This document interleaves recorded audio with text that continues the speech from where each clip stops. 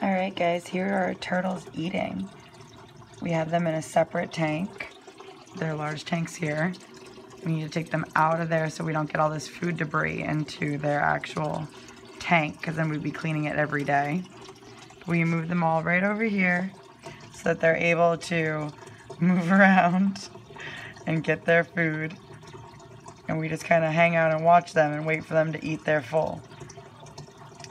There's turtle pellets in there and frozen blood worms and a couple other disgusting sounding turtle snacks. We currently have our 4. And you can see how they move around in the water and get their food.